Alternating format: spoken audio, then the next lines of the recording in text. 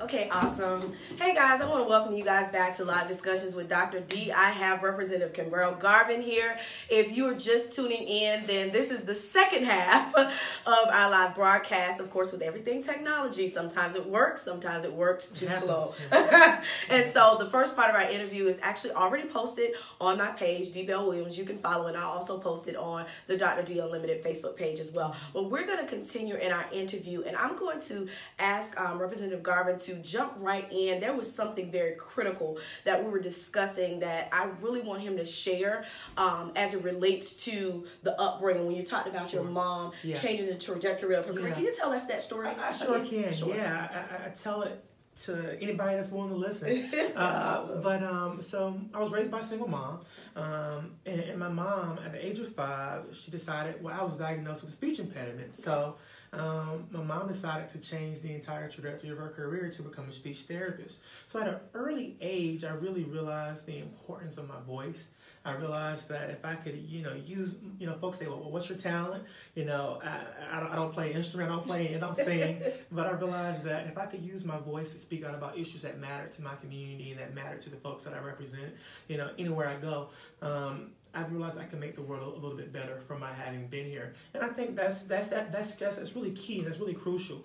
I think that we each really have to think about, life's so short. Right. We really have to think about, what are we leaving, when we're no longer here.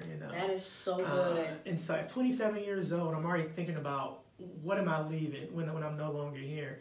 And I think that we all have to, of course, nobody wants to think about their mortality, no. But I think that long term, as we move forward within our lives, I think that we'll live our lives a little bit differently. Absolutely. If we're thinking about, the long term and not just, the short term, views. That's actually really good, and it's a perfect segue into my next question. Again, thank you to everyone who's joining in, and you can probably catch this live again. We have the first part has already been posted, and we're kind of going towards the second half of this interview.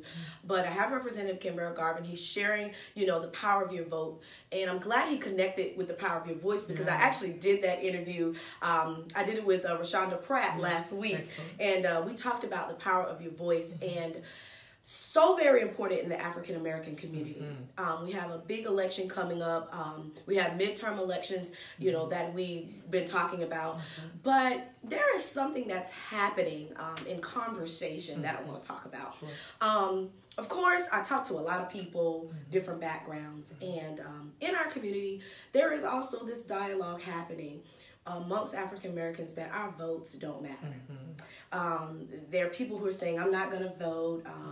I don't believe what the candidates are saying. It's not going to help our people, and different things of that nature. Like, what do you have, as a African American, 27-year-old man who is sitting in the House of Representatives because you decided to use your voice? What do you say to people who are saying that there's no power in our vote, that we shouldn't vote because it doesn't benefit us? Absolutely, great question.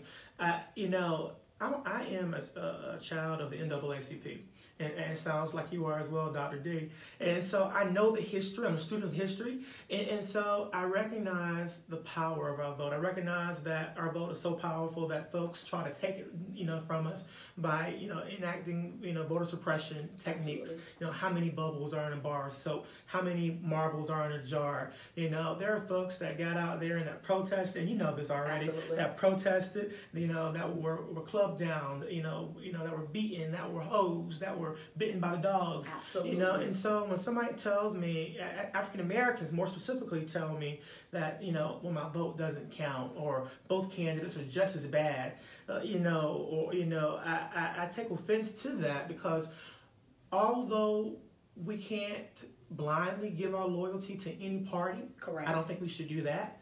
I think that we also have to recognize the party or the individuals that must best reflect and represent our interests. There's a saying that goes, as a community, we don't have, permanent friends, we have permanent interests. And so I think that we've got to look at the people that represent our permanent interests and support them. Some folks go out and they vote for third-party candidates as protest votes, or they write in, Mickey Mouse as protest votes, But at the end of the day, President Hillary Clinton would have been exponentially better than President Donald J. Trump. And totally so agree. in regards to civil rights, in regards to policing, in regards to just a whole wide, range of things, the Supreme Court, and I talked about this a little bit earlier. And so when folks tell me that, I think it's problematic. And I also want to say to all of your South Carolina listeners, we are privileged to be the third primary state in the Democratic Party. We are the first state that has a significant amount of diversity. Iowa and New Hampshire are both extremely white states. Mm-hmm. South Carolina is the first state that has a large African American population or minority population, and then Nevada has a large Hispanic population, and they come after us. We can really set the bar for all of these candidates in South Carolina, because folks are going to look at how you do here in our state to determine how you're going to fare in Mississippi, in Alabama, in places that have large African American populations. So I think we got to take this responsibility seriously. Yeah. We are really setting the bar. Absolutely. Because we're showing who's valuable within our community. Absolutely. And so when we don't take that opportunity and that responsibility seriously, I think that we're doing a disservice to the process. And I just encourage everybody to get out there and vote for the folks that represent your interests. That's very good. I mean, that was such an eloquent explanation and of the power of your vote. It's going into, my question about this whole 2020 election and where South Carolina sits, because I don't know if you all have been paying attention. Those of you who have been viewing the news, if you notice that a lot of the candidates have been coming through South Carolina very frequently in the last couple of weeks. Mm-hmm. And Kambrell has given us an excellent explanation of why. So if you are an African American and you are in South Carolina, please think about the interests that you have and make those interests, when you're looking at the different candidates, make sure that the interests match. It's not about the individual, but it's about the collective of who we are. So I'm so glad that you shared that, because I was going to ask, like the importance of South Carolina. Yes. That was like going to be my next question in this 2020 election. And he shared, about the dynamics of how diverse we are here as a state and how we get to set the tone for this next election. Like, I really don't think y'all really understand the importance. Like, African Americans and the state of South Carolina, we get to set the tone for this next election. Right. So really let that sink in as you are deciding on, as you're following the candidates, as you're following their campaign trail. Think about the things that you're interested in and look at how best they fit those interests. I love how you explain that. Thank you. Very good. You can go ahead. Well, no, just one last point on that, and not much more to say about it. Hillary Clinton really benefited from having the buffer that she found amongst African American voters.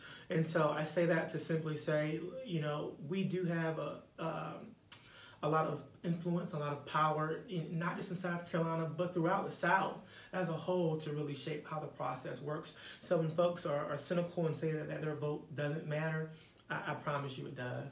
Very good. It matters. And let me make another point, a matter of fact.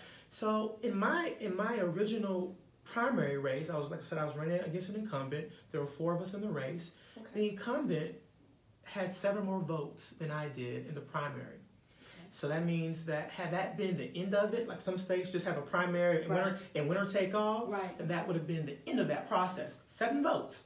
Okay. 7 votes. And so we had a runoff afterwards, and and the rest is history. But I will always use that as an example of how every vote counts. Every single So, somebody could, although this wasn't the case here in South Carolina, but in some places, a person could win a race with 7 more votes than their opponent. And so I just encourage folks to recognize that every vote counts. And when I hear folks, say that their vote doesn't matter, I will always remind them of that 7 vote difference and how, if 7 more folks to come, it can really truly change things. And it's such an excellent example, because that's a household. Yeah, it's a household. Exactly. It's a household. Mom, dad, kids, college kids, it is. Right, it's a household. Yes. So just to let you know just how significant it is. Yes. Like 7 is not a lot. No. No. But it can make or break a decision. That's right. So every vote really does matter, and I really, want to share that as a historical kid myself. Right, yeah. Like you said, we're NAACP babies, That's so right. we truly understand the historical value That's right. of the African American vote, and so we always want to encourage those who are watching that, again, your vote does matter. That's right.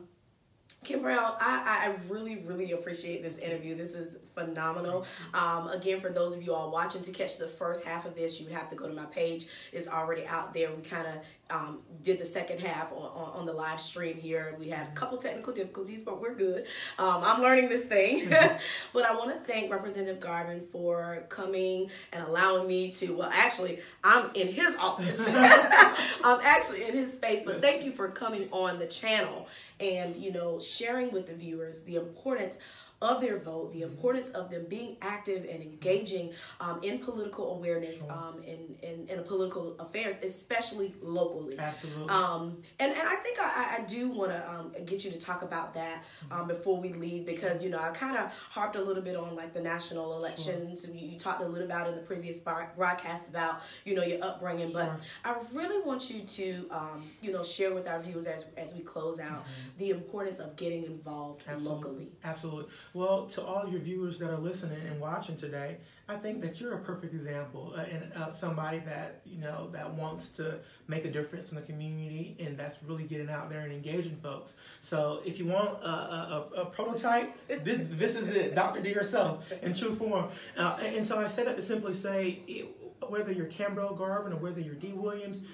your listeners, anybody watching later, they can be the change that they want to see as well. Whether that's at the local level by running for office, or whether that's doing a podcast, or whether that's calling your congressman, whether that's protesting. Activism, it comes in so many different forms. It does. It can even be writing a check, to causes that you support. And so I encourage folks to take the initiative, to be unafraid to step out and shake the world up and make the world better for your having been here. Because at the end of the day, like they say before, what matters the most on your tombstone is not the year that you were born, the year that you died, but it's that dash. It's that dash. So make your dash count. And I'm making my dash count. I'm trying, and I think you are as well, Dr. D. Awesome. And thank you for what you're doing, and thank you for coming in this morning. Absolutely. Thank you so much. I appreciate that. To my viewers, that wraps it up. Make your dash count. And within that dash is your vote. Yeah. And it does matter. It does. It definitely does matter. It doesn't matter your age, your gender, even your ethnic or racial background. That's right. You can make a difference. We're focused on African Americans in this particular live because, of course, it's African American History Month, and we definitely want to pay homage to our ancestors by being the change that we want to see. Kambrell is here. I'm here because of our forefathers and our foremothers, those that went before us. So definitely make sure you get out here, become active, whether it's financially, whether it's socially, however you decide to engage is very, very important. So I want to thank you all for watching again, and again thank Representative Garvin for being here. My pleasure. Enjoy the rest of your day, guys, and remember, your vote matters. Have a wonderful day, and we'll see you soon. Take care.